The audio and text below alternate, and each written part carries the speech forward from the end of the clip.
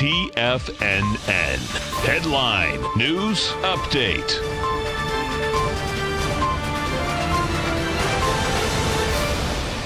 Welcome, folks, to your 2 p.m. update. We've got the Dow up 59 points, well off its highs, trading out at 25,576. All the indices still in the green right now, anywhere from about 0.25%. That's the Dow. That's the weakest. The strongest is the New York Stock Exchange. That's up 0.4%. But the New York Stock Exchange doesn't have enough market breadth here to tell you or tell me that it is buyers that are actually in control of that market. The real key level that you're going to want to watch today, I believe, is going to be the spot volatility index. Right now, she is trading out at 1563. The number you're going to want to watch is 1608.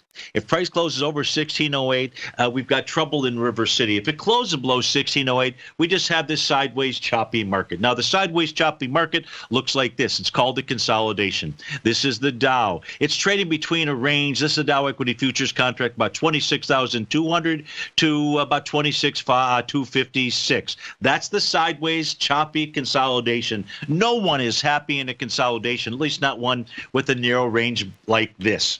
The key is, what's the Dow going to do? Is it going to bust to the upside or bust to the downside? If it busts to the upside, you're looking at 27,123. If it busts to the downside, you're looking at a price target of 24,317. Well, which one is it, Stephen?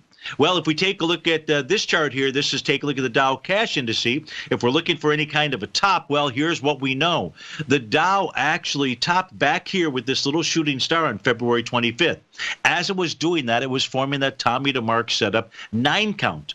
Now, what price hasn't done is bust through one of the support levels established by that 9 count. That's from the bottom or the low of the trading session of February 12th.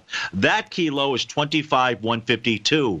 Nonetheless, Stevie's green line continues to act as resistance, as it did on Friday of last week. That's all it was a test of that line. When you test that line and it's green, it says a further retracement is to come. Whether or not the Dow busts out the bottom of that consolidation, I don't know. But if it does, we're looking at 24,317. If we look at the S&P 500, has this formed a top? A Rhodes momentum indicator top formed on Friday when a little bear sash candle out there. So we've got topping signals galore, even the NDX 100. Thanks so much for being here. That was a Tom DeMark setup 9 count on Friday. Take care. Stay tuned. David White's up next.